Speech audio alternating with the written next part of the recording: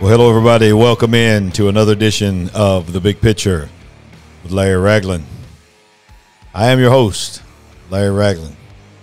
And as you can see behind me, coming to you this time live, not live, I'm actually recording this, but it'll be live when you see it, from my home office. I'll call it my home studio. Thankful that I have the opportunity to work from home at times. That's what I'm doing tonight. I'm going to come in here tonight. We're going to talk about what might seem like a difficult subject. Sitting here thinking about life and death. That's what we're going to cover today. We're going to talk about the brevity of life. We're going to talk about the things that we need to focus on in our life, not just in this world, but in the eternity to come. So let's do it on The Big Picture.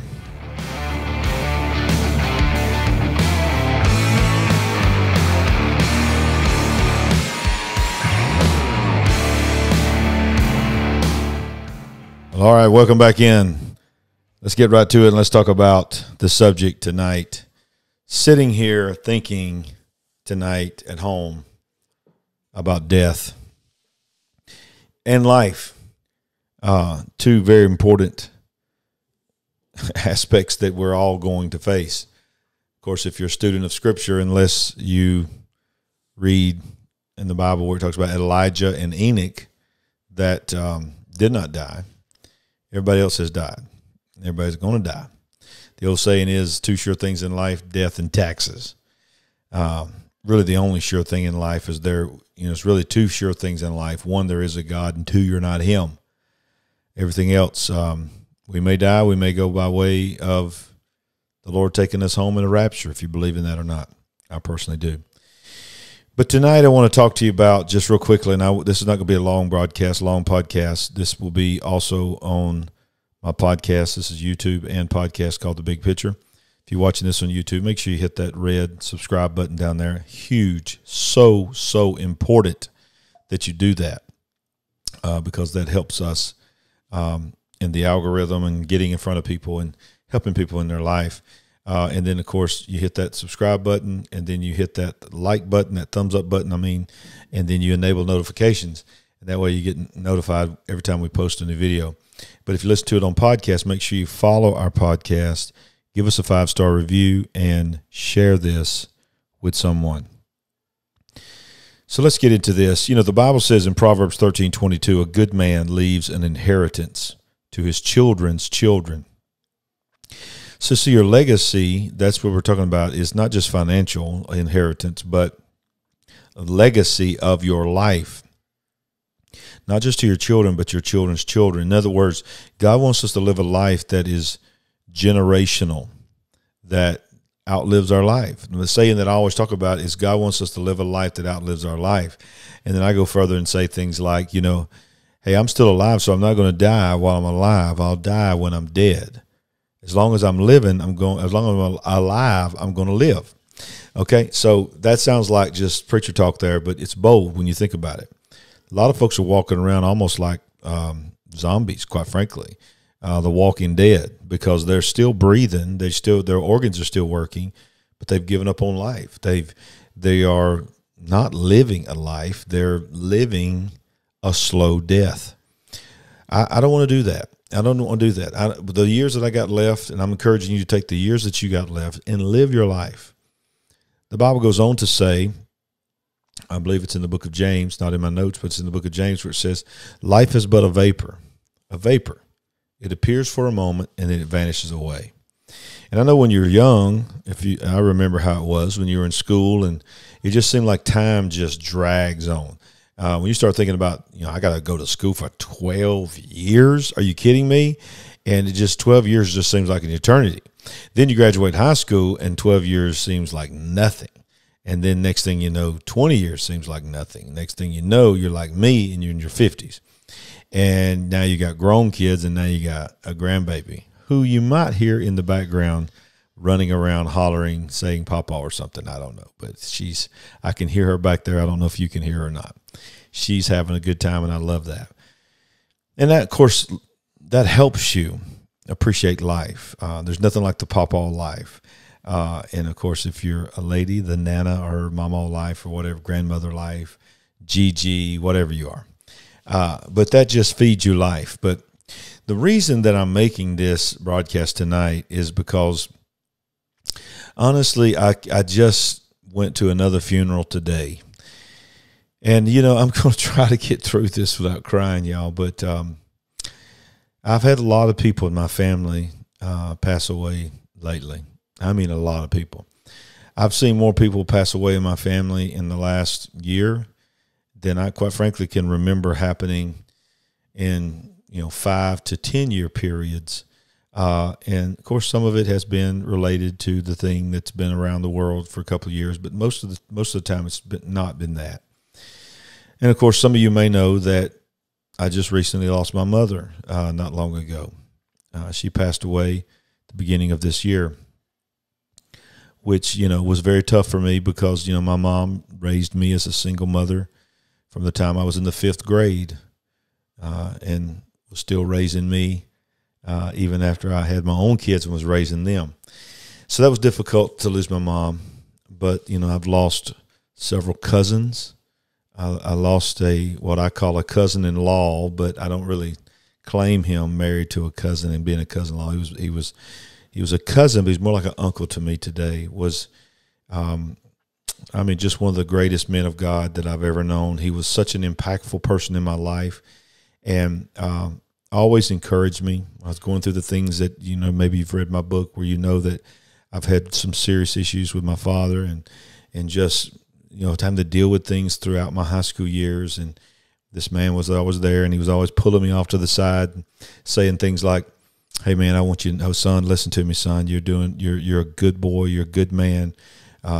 Just don't listen to that mess. Keep serving the Lord." It meant a lot to me. And I stood there in the back of that church, and if I could just be retrospective just a little bit, it's a small Methodist church not far from where I live now. And that church was so packed out that I didn't know if I was even going to get in the building. They had an overflow going into the fellowship hall with a screen down there. There were people standing outside. They couldn't get in. I just took a chance to see if I could just find a place to stand, and I was able to do that. And I was able to stand in the hallway of the foyer, and they had the doors propped open, and I was looking through the doors and watching all these people just recognize the legacy of this man and how much he had meant to so many people. And I looked around, and there was multiple policemen there that knew him. Just the mayor of the city was there. I mean, so many people. And they talked about how last night, the night before the funeral, whether how it is in your culture, but down here in the South, we have things, some people call them wakes, some people call them the viewing, where there'll just be a time for people to reconnect, come in and encourage the family. And the funeral will not be that night. It would just be, everybody would just come in there with the one they've lost and all the other people that they love, and see people they hadn't seen in years, and encourage each other. And you come back the next day for the funeral, which is what today was. And so I stood back there in this funeral, and they were getting up there saying that last night there was a line that was between an hour and a half and 2 hour wait, standing in line just to get inside this building to see this man. This man, I want to honor him. He was never a pastor. He was never, I think they said today, he never even really called himself a preacher.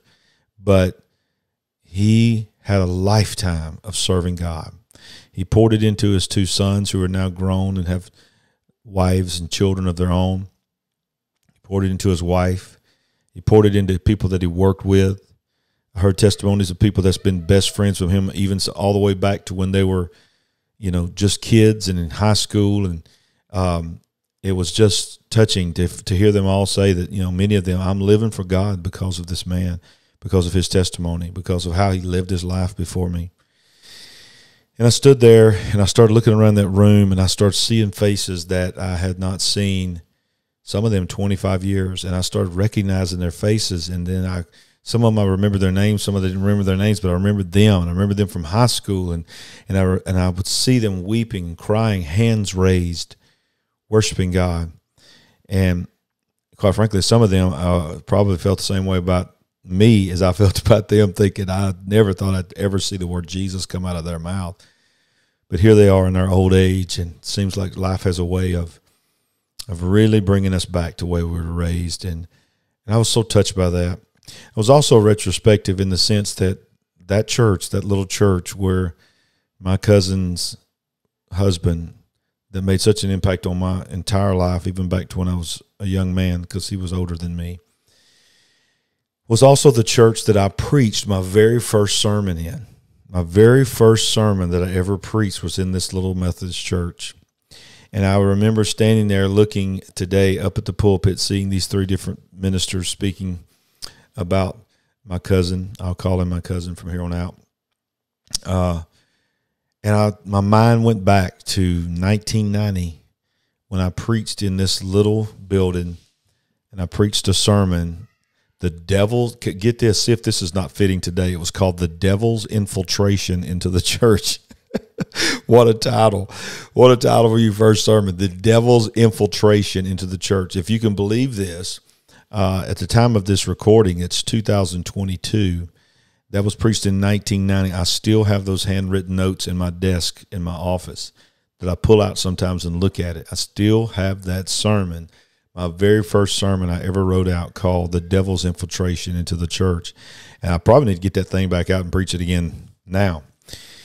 But I want to just tell you that the Word of God is filled with scriptures regarding legacy, regarding living a life that outlives your life.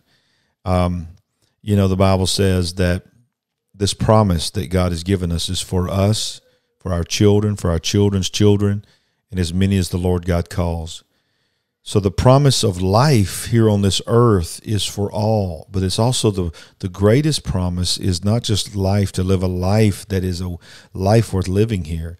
But when I looked around that room, I just thought all these people are brokenhearted that they have lost this man that meant so much to them, and especially his wife, children, and grandchildren. But there was just a peace there. There was just... And that's not preacher talk, y'all. I'm talking about it just felt so good. People were laughing. There was a peace. There was nothing being worked up. Oh, he's in a better place. He's not suffering anymore. And that's true. And those words were said. But you hear that all the time. But it don't feel all the time like, my God, it's really, really real. I found myself standing there going, my God, it just feels so peaceful. This place is packed so hard, that so full of people you couldn't even hardly breathe. I mean, people were everywhere. They were up in the balcony, this little small balcony they had. They were shoved in this Sunday school room on the side. They were in the foyer. As I said, they were in the overflow. But nobody was upset. Nobody was angry. They were glad to be there to honor this man. But more than anything, there was a peace inside that building that was just incredible. So I want to encourage you today that if you don't understand that peace that passes all understanding, the Bible says the peace that passes all understanding. That means there's a peace that don't make any sense. There's a peace that just, you can't explain it. You can't even identify where it comes from. Therefore, we know that it doesn't come from ourselves, and it doesn't certainly come from our circumstances. It comes from our God. So tonight's broadcast is a little different. I'm sad because I loved him so much. I lost my cousin that I grew up with just weeks ago. He died suddenly. He was my age. We walked the creeks together. We climbed trees together. We built army forts together. He's gone. I lost another cousin that I was raised my entire life next door to on the hillside of our family. Played with my whole childhood. She's gone. I lost my mother. I've lost multiple aunts, multiple uncles along the way over these last couple of years. And, it never gets easy and it never gets easier, but it makes you reflect. So I want to encourage you, and take a deep breath and be big picture. That's why we call this broadcast The Big Picture, to always know that there's more out there than what you can see. and there's more going on than what you're thinking about. There's an eternity that's waiting on us all. It's not popular for preachers to teach about this anymore, but I'm going to say it on this broadcast today, and I'm probably going to say it many times over the years as long as God will allow me to have this platform. The old preachers used to say it this way: there's a heaven to gain, and there's a hell to shun. If there is a God, there is a devil. If there is a heaven, there is a hell. So you know what? You might have tuned into this and thought, I'm just going to watch him talk about the dangers of cancel culture, the dangers of wokeness. I'm going to shout it. Yeah, you go, all this kind of stuff, but not on this one. I want to close this one by telling you, if you don't know Jesus Christ as your personal Savior, can I tell you right now, no matter what you've done, no matter how bad of a person you think you've been, you ain't been as near as bad as you think you are. You thought the roof would cave in you when you went to a church. You thought you was already going to be struck by lightning, but yet still here you are. You know why? Because God is still giving you a shot. He's still giving you a chance. If you don't know Jesus as your personal Savior, can I tell you something? Going to church, don't do it. Joining a church, don't do it. Being in a Sunday school, won't do it. The only way that you know that your heart is right with God, the Bible says confession of the heart, confession with the mouth. Out of the abundance of the heart, the mouth speaks. Confession. When you know that, when you confess that Jesus was not only a good man, he wasn't a good man that walked around, he was a good prophet. No, when you confess that Jesus is the Son of God, that Jesus is God, he's equal with God, and God, the Word, the Bible tells us in John chapter 1, became flesh and dwelt among us. And he lived a sinless life. At age 30, he began his ministry, and just 3.5 years later, they nailed him to a cross, naked, and trying to shame him there in front of everyone. As his mother sat at the base of that cross, John the apostle next to his mother, thieves hanging on both sides. You know the story. He took care of his mother. He took care of the thief beside him. He took care of everybody that was around that cross. And then he took one big deep breath. He bowed his head and he died. And when he did that, he took care of you. He took care of me. The Bible says that without the shedding of blood, there is no remission of sin. But he shed his blood, and a New Testament began. And that wasn't the end of the story. You know, 3 days later, Jesus came back from the dead. He's alive forevermore. I feel him on me right now. Are you ready to pray that prayer? Maybe you was raised in church like a lot of those folks. I looked around that room, just like me, that ran from God. When you thought you was grown, you thought you didn't need church, you thought you didn't need your mama. The Bible says, train up a child in the way he should go. When he's old, he shall not depart from it. I heard people praising God today. I never would have dreamed except praising God.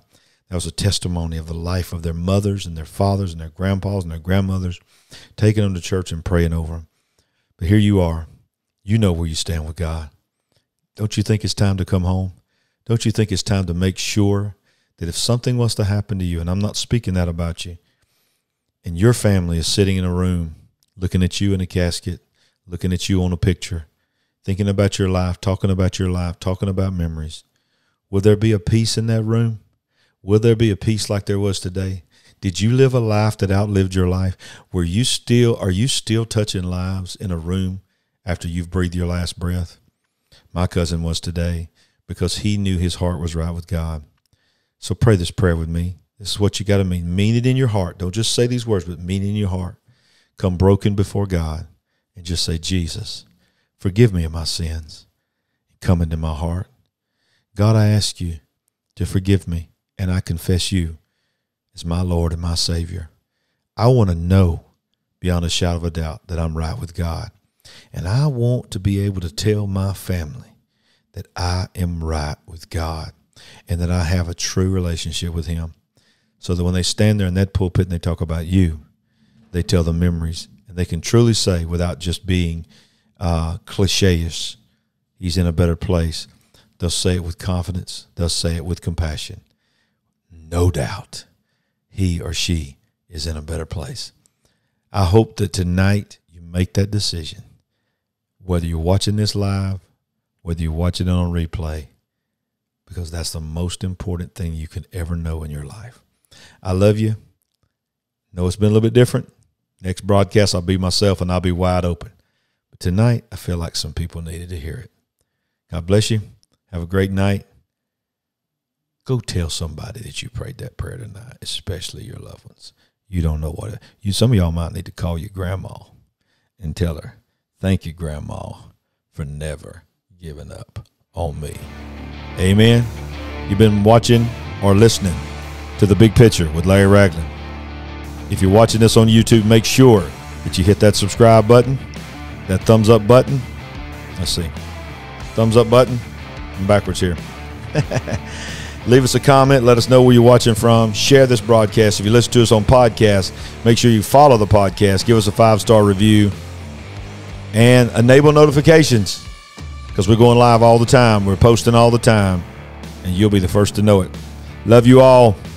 Thank you for those that prayed that prayer. And if you prayed that prayer, you're watching on YouTube, if you rededicated your life or you gave your life to Christ, comment down below and let us know so we can celebrate and pray for you. God bless. Have a great night. Go live your life that outlives your life. God bless.